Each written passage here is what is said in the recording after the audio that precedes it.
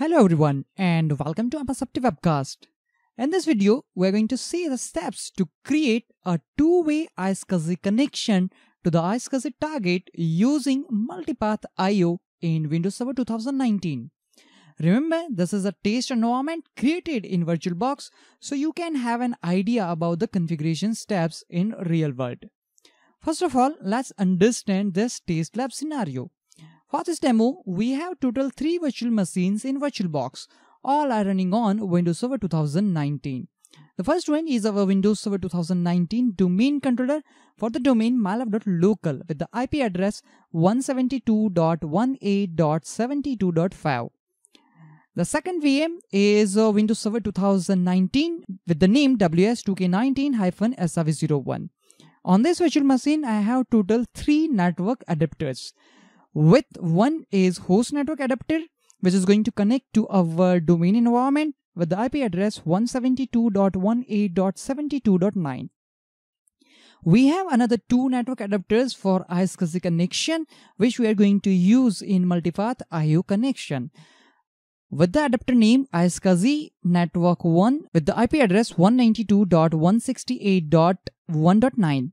The second adapter has the IP address 192.168.2.9. On this virtual machine, I have added one more disk with the 100 GB of the size, and on that I have created one partition with the drive letter E with the volume label iSCSI store, where we are going to store our iSCSI data. One more thing that I want to show you, let me click on this IP address. On these 2 adapters which we are going to use in iSCSI connection, if you see the property of this adapter, let me show the properties. Here I have removed this checkboxes, client for Microsoft Network and file and print sharing for Microsoft Network. One more thing which I have configured here is, let's select Internet Protocol version 4 and click on properties. Here you can see I haven't specified any IP address about default gateway or DNS server address. We have only IP address and subnet mask. Let's click on advanced button, and if you click on DNS tab here, already I have removed this checkbox append parent suffix of the primary DNS suffix. Already I have cleared this checkbox as well, register this connections address in DNS. If you click on Wins tab, here I have disabled the NetBIOS settings as well. So I have selected disable NetBIOS over TCP/IP. I have done this for all 4 adapters which we are going to use in iSCSI Multipath IO connection. 2 on iSCSI target server and rest 2 on iSCSI Initiator server.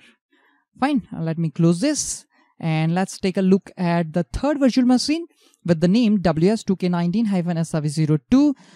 This machine is also part of our Active Directory domain mylab.local, and on the machine we have 3 network adapters, one for domain network which is configured with 172.18.70.11 and rest 2 for iSCSI connection with 192.168.1.11 and 192.168.2.11. This is the lab setup which we have. So this will be our iSCSI target server with the IP address all with the 9 IP address 172.18.70.9, 1.9 and 2.9. So it will be a very easy to remember this IP addressing.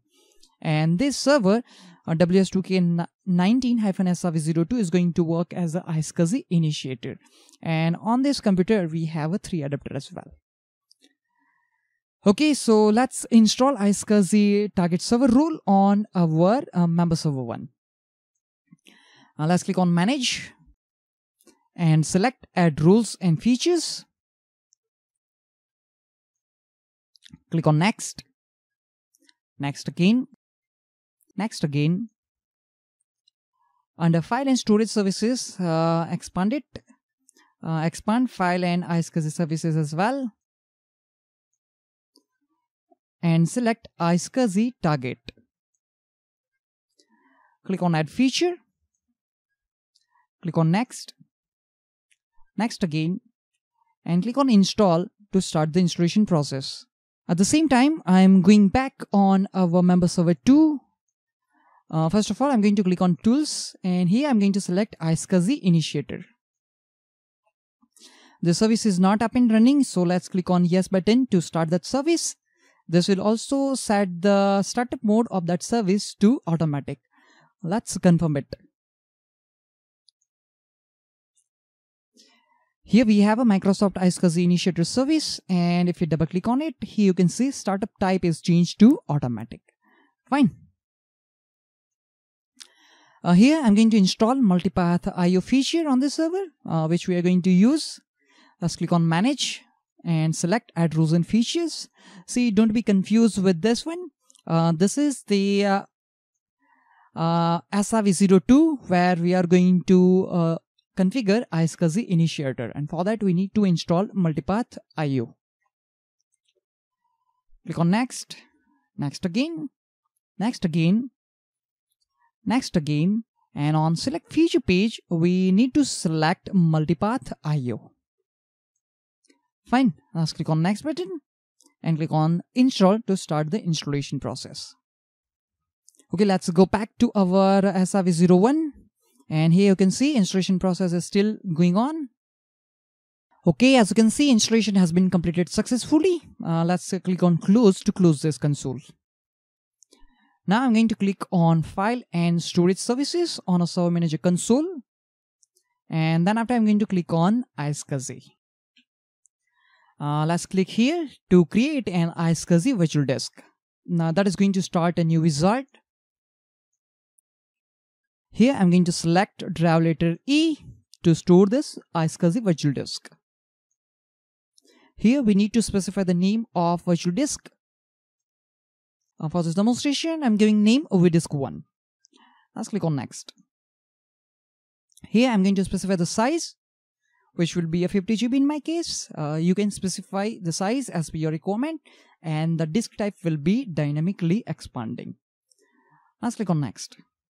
Here we need to assign iSCSI target, so let's click on Next to do it. Here we need to specify the name of the target. For this demonstration, I'm giving name iSCSI target1. Let's click on Next. Here we need to specify the access server information, so we need to add it. Let's click on Add button. And here I'm going to select Enter a value for selected type. And for this demonstration, I'm going to select IQN. So we need to find the IQN of Initiator. So let's go back to our member server 2. And here you can see installation has been completed successfully of Multipath IO feature. Let's click on Close to close this console. Let's click on Tools. And here I'm going to click on iSCSI Initiator because we need the IQN of this member server. Fine, on Configuration tab, you need to click over there. And under Initiator name, we have to select this one. Let's copy it. Let's paste here. And let's click on OK to do it. So you can also specify the IP address as well. So here, if you want to specify the IP address, you need to select IP addressing from here. And then you have to specify the IP address of Initiator to identify it. But for this demonstration, we are happy with IQN. Let's click on Next. We are not going to enable authentication as we are in a test environment. So just skip this one and click on Next. Let's click on Create. Okay, done. Let's click on Close to close this console. So virtual disk has been created successfully, and you can see the status, it is not connected. The target name is iSCSI target1, and target status is also not connected. This is the IQN of Initiator, which is going to connect to this target1. Fine. So the configuration on our iSCSI target server has been completed. Now let's move into our member server, where we are going to configure iSCSI Initiator. But first of all, I'm going to click on Tools, and here I'm going to select MPIO. Here you can see under Devices Hardware ID, we have only one entry. By default, MPIO does not have iSCSI support, so we need to add it. For that, I'm going to click on Discover Multipath tab. And here you can see that box is there, but it is not selected yet. So we need to select this box, add support for iSCSI devices. Let's click on it. Let's click on Add. Let's click on OK button. And let's click on OK again. And now again I'm going to click on Tools and I'm going to select MPIO. Here now we have under devices hardware ID, we have options for MSFT, iSCSI, bus type.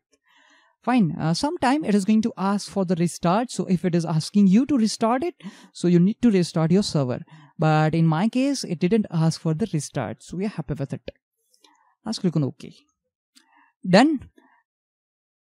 Let's click on Tools and select iSCSI Initiator.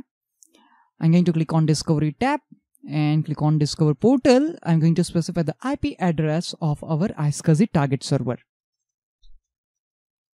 which is 172.18.72.9 in our case. Okay, now I'm going to click on Targets tab, and here we have one iSCSI target discovered.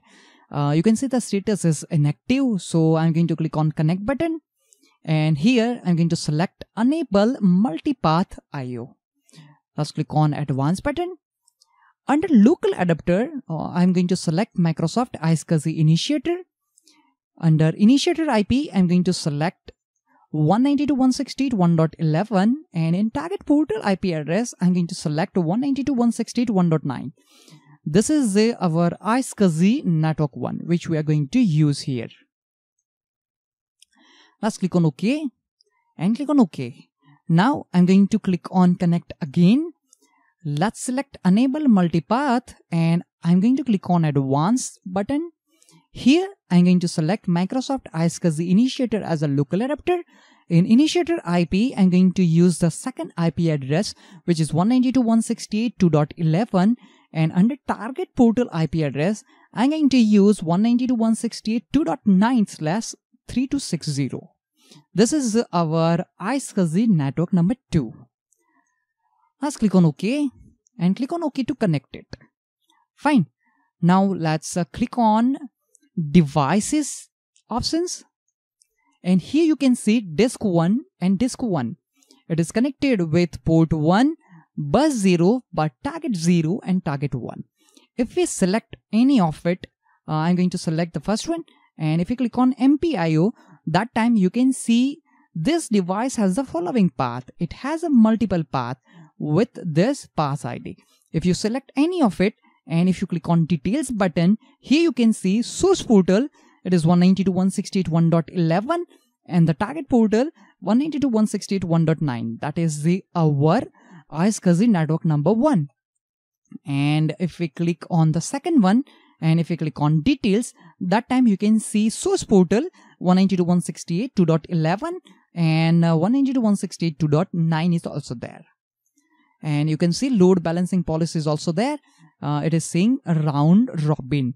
If we click on drop down menu, here plenty of other options are there. But for this demonstration, we are happy with the default selection. Let's click on OK. OK again. And if we click on favorite targets, here you can see both target is listed there. If we select any of it and if we click on details, here we can see source IP, that is 192.168.2.11 and the IP of target is 192.168.2.9. And same for the second one as well. If you click on details again, here we can see the second IP address is listed there.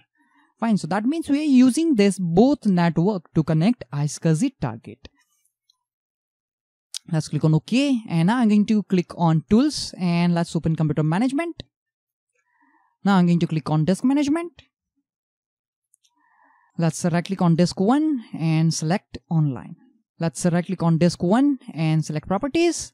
And here you can see MSFT Virtual Hard Disk Multipath Disk Device Properties. Just like other hard disks, now you can create, partition and format it.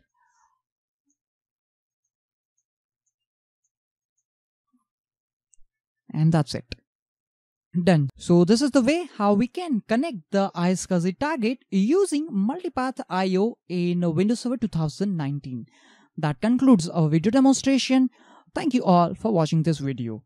If you have any question and query related to this video, feel free to post in a comment section. That's it for this video. Thank you all for watching this video.